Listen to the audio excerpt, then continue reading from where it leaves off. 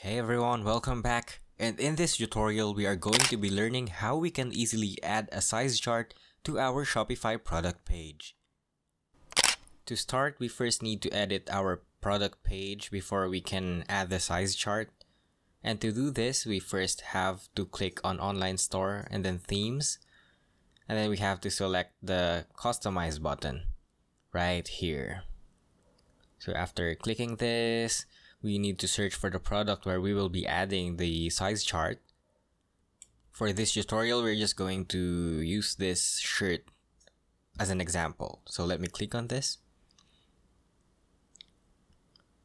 So once we have clicked this, we can notice that we have our product information from the title to the price and to the variant picker. You can see it on the left side.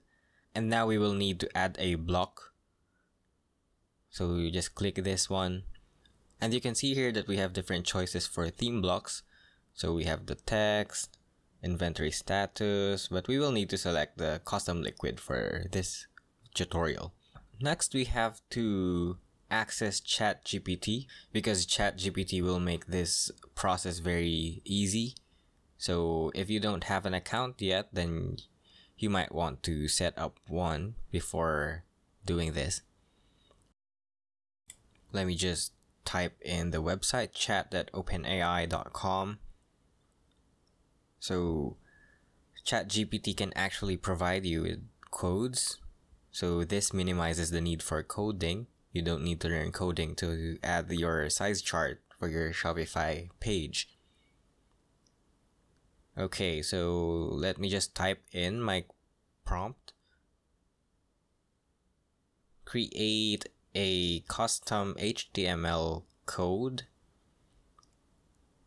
to create my size chart for my Shopify page or Shopify store.